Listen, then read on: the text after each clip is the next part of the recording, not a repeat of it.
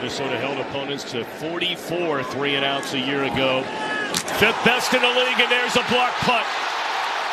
And Minnesota covers it up. It looked like Eric Wilson, the linebacker out of Cincinnati, came charging in to get it. He's had a punt block most among all active punters in the league. There's Wilson coming free. Now you have to block. Everybody has to protect from the inside out, not the outside in. It's geometry, right? The shortest distance between 2 points is a straight line.